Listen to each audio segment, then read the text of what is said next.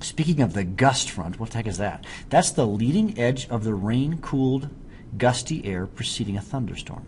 It's a similar to like a cold front, which we talked about in the last podcast, with a passage marked by wind shift and usually a drop in temperature and a related pressure jump. So the pressure changes. So that's that gust front we were talking about. Here's that gust front.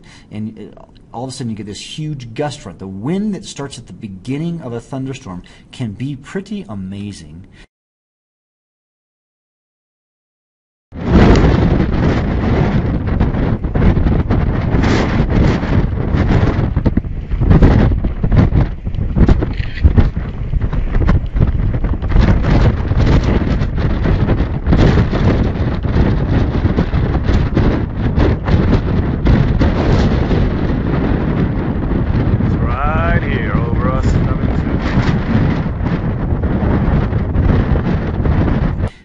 As you see that. Okay. There's something also called a downburst. All right. Now, downbursts are pretty amazing things too. Is that because you have all this rising air, sometimes the air will immediately drop very quickly, and it can cause a huge issue. It can collapse buildings. In fact, we'll show a clip here in a minute. So it's an area of significantly rain-cooled air that, after hitting the ground, spreads out in all directions, producing very strong winds. You get this down, and boom, it'll just knock things down. In fact, let's watch a cool video clip. This is actually from Dallas, Texas. It was at the Dallas, Texas Cowboys, the Dallas Cowboys football team practice field. You'll see, it's pretty amazing. Dallas Cowboys are still assessing damage after a thunderstorm ripped through their practice facility in Irving, collapsing their indoor field structure about 3:30 this afternoon. You're watching video from WFAA as it happened inside. You can see the walls start to buckle. Incredible footage of the roof coming down in a matter of seconds. You see players ducking for cover, media members ducking for cover. The team was holding their rookie camp this weekend inside that air-supported bubble field like the one at UT. Almost immediately, the search begins for missing teammates and coaches. Some trapped underneath the structure. 4 staff members were taken to the hospital with injuries while emergency crews searched through the wreckage. Irving fire rescue teams ordered everyone away from the immediate area, and there you see the field from outside. Back inside, completely demolished. There were no fatalities. We also have aerial footage of the property. A tornado watch was issued in Dallas County about 1:50 p.m. A severe thunderstorm warning for 60-mile-an-hour winds and penny-sized hail was issued at about 3:30. Wow, that was pretty cool. All right, now, a question that's often asked about thunderstorms is, where does the hail come from? Hail, okay. So that's the ice crystals that fall out of the sky, right? Just in case you didn't know. Well, first of all, you get this updrafts. You know, this is just caused by convection.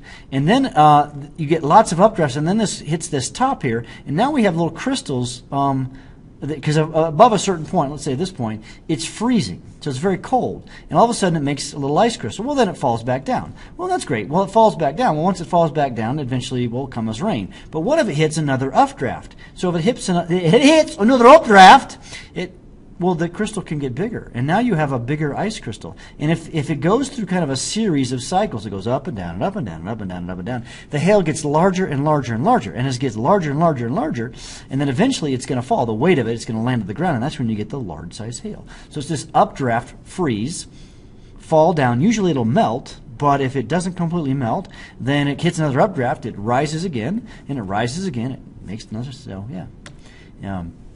So here's kind of a diagram. Inside of a thunderstorm are strong updrafts of warm air and downdrafts of cold air, right?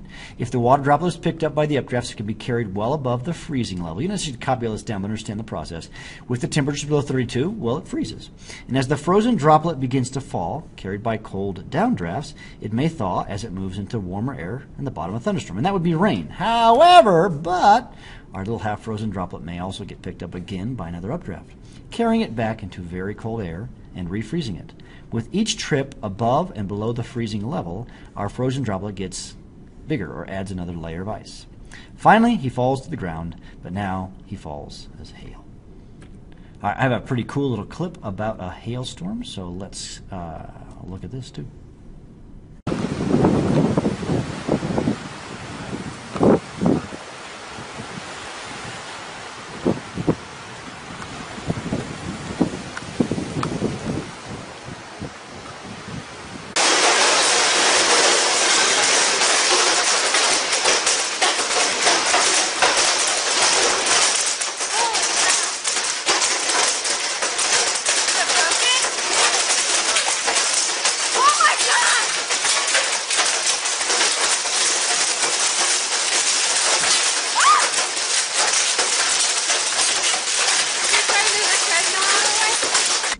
Wow, there is so much interesting stuff about the weather that can just be totally cool. Hey, what we're really kind of talking about, in this, I kind of ended the last podcast with this. You start with the cumulus stage, right? That's the big fluffy stage. And then you get to the mature stage where now it gets very exciting. That's that picture that I had with all the interesting, intricate diagram. And then, of course, it starts to dissipate. That's the point where the storm is sort of dying out. All the energy has kind of gone away. And so remember that intricate diagram right here, and so this is a mature thunderstorm. In fact, it's called a supercell in this case. Supercells can produce the tornadoes, and we'll have a discussion about tornadoes in a later podcast. But then eventually it will dissipate. But this is the mature one. We've got all kinds of interesting things that we're not going to get into. We're not going to talk about the Mammatus and the rear flank downdraft. There's all kinds of the Virga. You get all kinds of interesting parts to a thunderstorm, and the meteorologists, they studied this in great detail. We're just going to kind of hit the highlights. So that's it for our second podcast. We will see you in class. Bye.